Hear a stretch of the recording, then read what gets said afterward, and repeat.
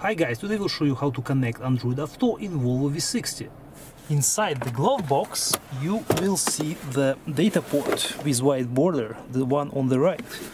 You have to connect your phone using the USB cable to this port, and in our system we have to go to the applications and we will find Android Auto right here. Press this button, accept, and shortly we will see Android Auto in our V60.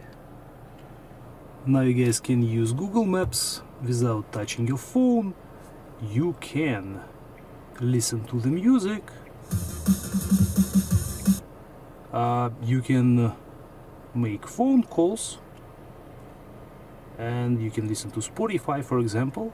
You guys can use various other applications that you have installed on your phone. You can also use voice control. For this we have to press this button right here, press and hold. Take me to the seaside.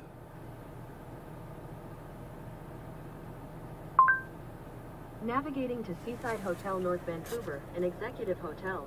So in this case it decided that I need to go to the hotel, not right now, but you guys get the idea.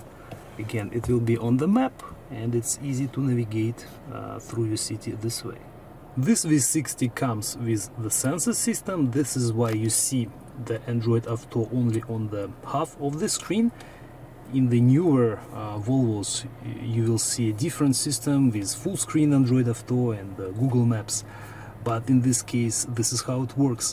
There is a way to fix it. They do sell devices which allow you guys to have full screen Android Auto in vehicles with sensor system, and we did make a video how that device works and how it can be installed in Volvo XC40. I will leave you a link in the description for that.